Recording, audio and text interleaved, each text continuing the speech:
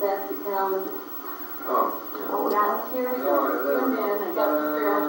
Okay. Okay. Yeah. I feel like I'm being set up. I'm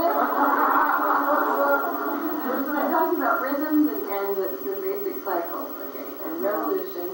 And the image, the thing it says, fire in the lake, the image of revolution. Thus the superior man sets the calendar in order and makes the seasons clear. I think that last part there about setting that in the time of revolution, that you're really, really tuned in. What you're doing is what's occurring that way, and what the superior person can do, or is about, is setting the calendar in order and making the seasons clear. Now that idea of where we are at this moment, setting the calendar in order, the calendar has to do with understanding literally understanding the round of things, how things come around, when things come around, and being completely ready to turn around. And that's what we're talking about, is being really absolutely ready to participate in a turnaround. Because what we're talking about, as I suggested a few minutes ago, is that we are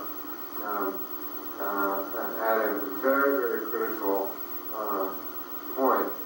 And there's several facets of things I'd like to bring in here. One facet has to do with what is actually happening to the earth, and what the earth is doing. Another has to do with the prophetic aspect of things. And the third has to do with the how we resonantly synchronize ourselves to this, okay, and what we can anticipate, what we can be preparing for, and what we can anticipate. As I mentioned briefly in my talk last night, and I'll say it again here, is that particularly in the last 50 years, within the last 50 years, that the field of the planet has been intensifyingly dissonant, and that on a number of different levels. Since 1945,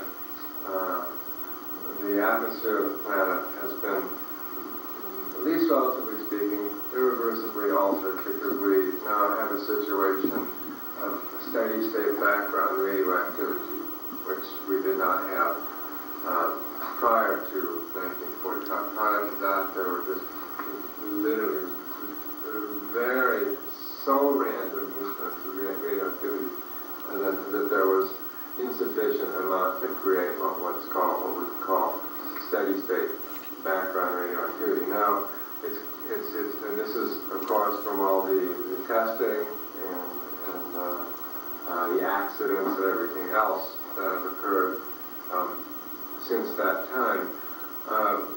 What is known is that when you introduce a steady state background radioactivity, introduce an organism to that what happens is that it increases both the randomness and the entropy of genetic material. And so that what we've been experiencing on a worldwide scale since 1945 in terms of social breakdown and warfare and terrorism is all, you could relate it to that. It's this randomness and entropic activity that's occurring. Second level is the area of chemicals, toxic waste, pollution, and basically which involves everything from the uncontrolled carbon dioxide in the atmosphere to the toxic wastes that are placed into the ground, up to the ozone, the breaking of the ozone levels and all that. So that what we're experiencing here is rapidly accelerating atmospheric imbalances. Okay? One simple, I think most everybody is aware at this point of the situation with the deforestation of the Amazon, which the source of oxygen on this planet basically is in the tropical forests. And as the tropical forests are being chopped down, burned down, and so on, we're affecting the oxygen balance of the planet, and what's taking place is carbon dioxide, okay? One example of this that had effects that most people are not at all aware of. And it's important to have this information, okay? We're at a conference recently, and people say, well, don't, we start giving out some of this information. People say, don't do that, They look at it as fear tactics, okay? This is just information, because it's information that is not passed through the established government news channels, okay? When the Aswan Dam was built in Egypt, it had a very interesting little side effect. The side effect was that the silt that had formerly run down the Nile was no longer running down the Nile. That silt was rich in nutrients that fed all the algae that gathered at the delta, and the algae then spread out to the Mediterranean. It was this algae that was responsible for consuming the carbon dioxide that came down from industrial Europe. Now, when the silt with the nutrients stopped coming down to the delta, the algae in the Mediterranean died. When the algae in the Mediterranean died, the carbon dioxide cloud from industrial Europe moved south. When it moved south, it moved over the Sahara, where there's no biomass at all. What happened as it moved over the Sahara is that it started stirring up very strong winds that started creating unprecedented dust storms in the Sahara. These dust storms then started spreading out over tropical Africa and have created, at this point, a semi-permanent particulate cloud, which when we were lucky enough to see photos of this that were taken by NASA satellites, which NASA, of course, has not released. But when you looked at these NASA photographs and looked at pictures of tropical Africa 15 years ago and very recently, the effect was rather startling, because tropical Africa looked like 1,000 Los Angeleses on the worst day.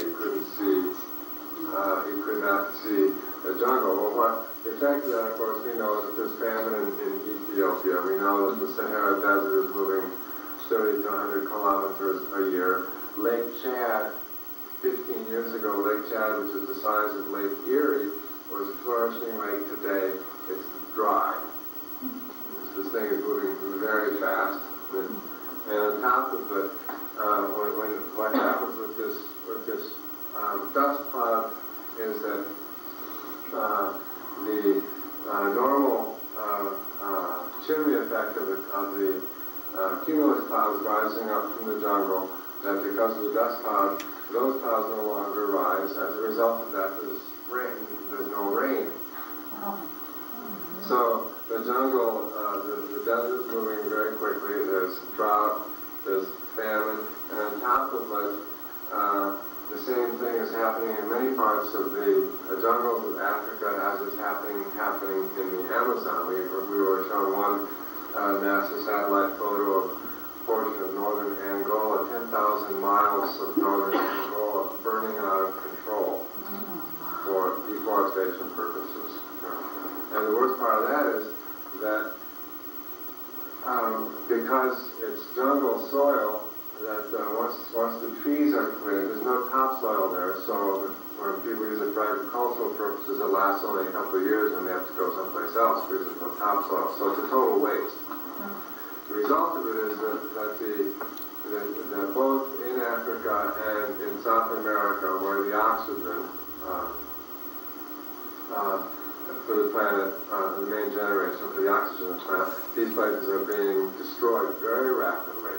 And most people talk about what's called a greenhouse effect, but in actuality what's happening is that the ice caps at the Arctic and the Antarctic have been increasing in size. The greenhouse effect is just a very temporary effect, just an interval period before another ice age is triggered. In other words, we're on the verge of very prematurely triggering an ice age by the atmospheric imbalance that we're creating. Now, if you go back, you say, well, if you're going out there and saying, hey, I'm Dr. Space and there's a sixth planet, and you say, what is making that planet sick?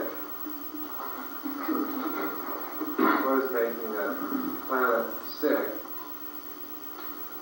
And you see, well, what's making that planet sick is that there's one particular species on there that it has, for a very brief period of time, about 100 years, become very addicted to automobiles, to chemicals, to automobiles, and that way of life. Jets, which has come only in the more recent years. Automobiles have been with us less than 100 years, because we're at a point where it's very clear that what we have to be looking at and what we have to be envisioning is a way of life that is not dependent on fossil fuels and chemicals. And that's really, if you want to get down to to creative visualization, this is where you should be putting the energy of your creative visualization. And how is that done? The whole of the American and Soviet military industry is completely geared is completely anchored in the fossil fuel and chemical exploration. Also, what is known are the alternative energies.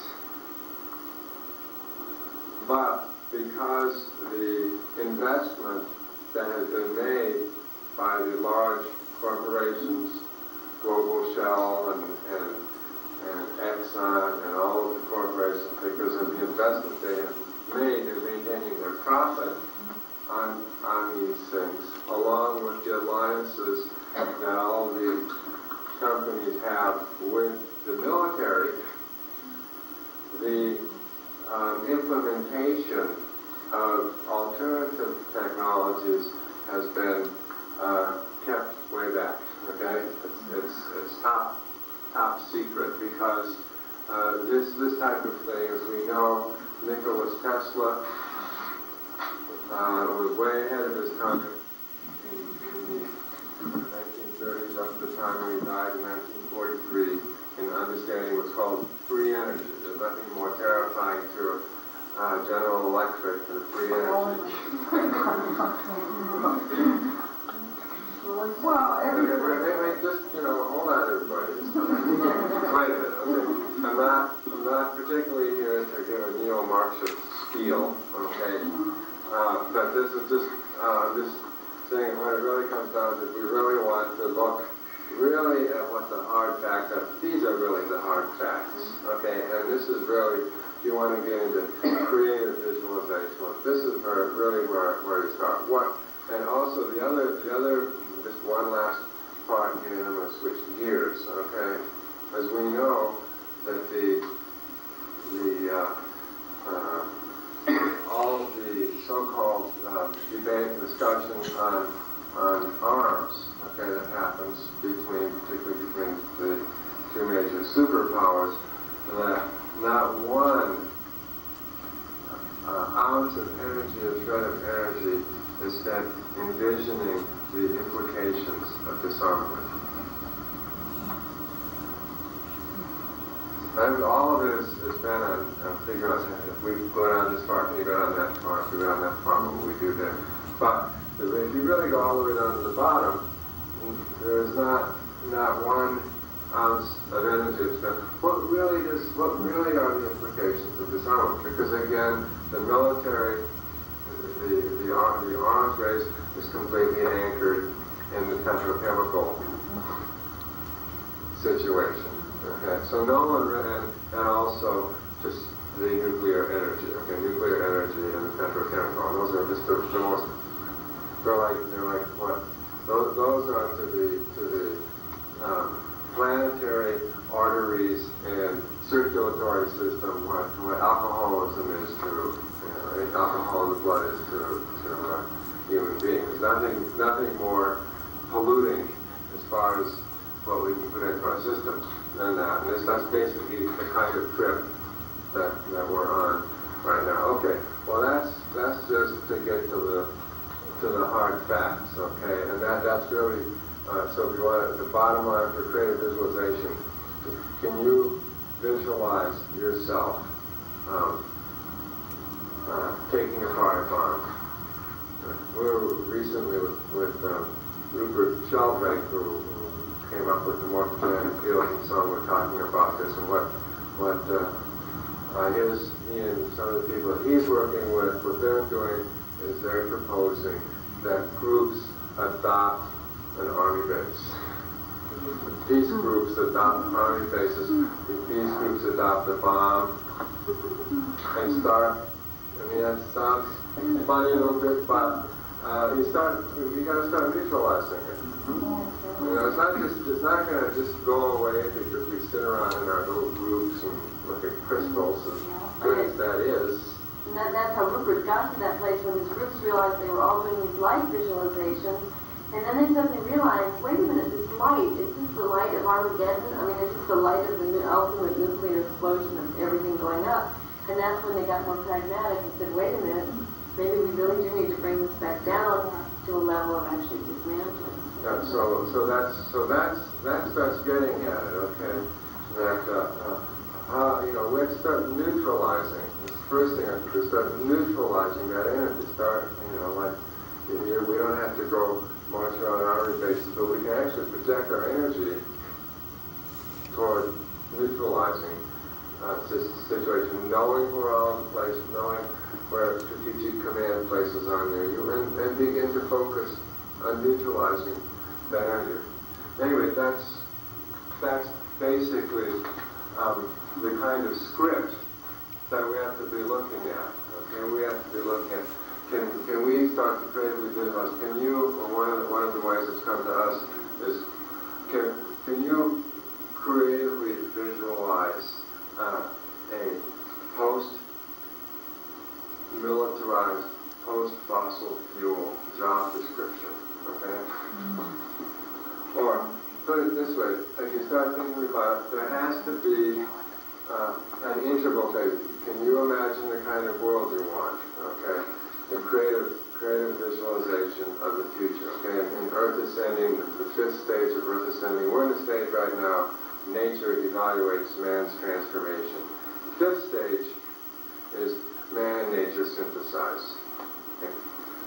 Okay, to get to that stage, that's what we're talking about there, that's where we really get the evolutionary shift. We're not allowed to do our evolutionary shift until we've cleaned up our act. So we have an interval period of time that we're looking at where we have to turn around what we've done. We have to clean up the mess. We have to learn that it's possible to live without a lot of the things that we've become accustomed to living with, and we've got to learn that in order to really get to the next stage, we have to clean this up. So we're talking about the potential of first of all, of a great cooperative venture. You know, we saw, and we go back in history books, particularly to World War II, and we saw how the Allies mobilized all of their energy. Okay, you know, we look at that. There's a lot of interesting motives there. There was a Great Depression. But whatever the case, there was a mobilization of energies that we have not experienced since then. You know, so coming together to look at what happened in the United States and Canada and Britain and all the Allied countries, where people were able to rally and to mobilize to do something. They got all their factories going again, and they created bombs, and they created war. And they supposedly saved the world. So we're living with the after effects of that. So, but we did see that there was the potential for mobilizing energy, and this is where we want to start drawing. What are we going to do? We want to start drawing our consciousness together. We want to start drawing our highest will, our highest intentions, our highest integrity. This is where we have to start drawing it. It has to come. It has to come from us. This type of envisioning, kind of creative envisioning that in order to at this point we're in a position, who knows, maybe we could have a nuclear war, and maybe we could continue polluting, and maybe in 15 years there wouldn't be any more human beings, and maybe in another 200,000 years the earth would be a garden again. Who knows? Okay. So obviously we're not particularly interested in that option. That's the option that we face every day that we do not make a commitment to creatively envision an alternative. Every moment that we do not creatively envision an alternative, that's what we're creating. We're contributing to that creation. That either we become a gigantic petrochemical sludge pool, asphyxiating ourselves like gerbils. I thought I had some gerbils once, and she refused to clean their cage and asphyxiated themselves in their own waste. So we're in that kind of situation. We can either asphyxiate ourselves in our own ways because we refuse to look at the consequences of our actions, or we can blow ourselves out nuclear. Those are where we're going. And one way or the other, within the next 15 years, you can bet your bottom dollar we're going to get there. So, or we can begin to creatively live and creatively envision the alternative right now. That means beginning to look at, think about, imagine taking over. We are the power. And that's not, it's not going down and taking over Ottawa or Washington, D.C. It's taking over our own communities. Because that's where we are.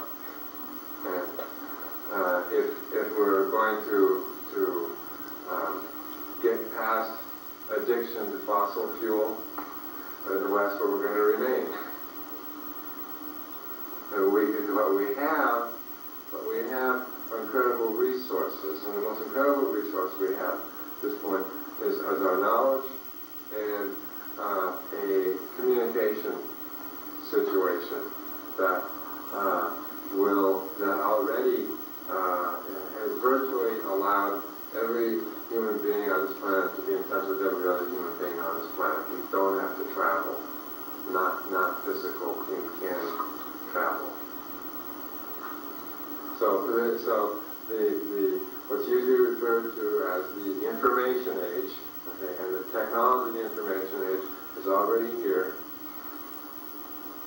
And it's a matter of our getting smart and beginning to cooperate and understand this and use it and hook up, that's going to be the way this thing is done.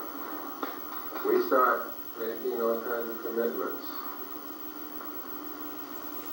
that getting together with our communities, and learning about the most, as Claudine has mentioned, there's very, very expensive communication setups that are now available.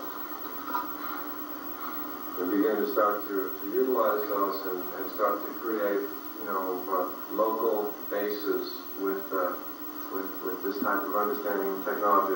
That's the very, very first step in creating this matrix of the future. Well, the interesting point in all this is that, again, if we take this too seriously, as if it's our individual responsibility to go out and do something, you get that feeling of knocking your head against something. So I think part of this envisioning of these resonating core groups is to actually know that we can't do this alone. I mean, that's why part of this traveling around we've been doing is just simply saying, that we do need each other. I mean, we can't possibly go through this crossing without being in touch with each other. And there's one slogan that we got that I think is very, very helpful in terms of understanding that nobody is directing this, that this is a leaderless kind of operation.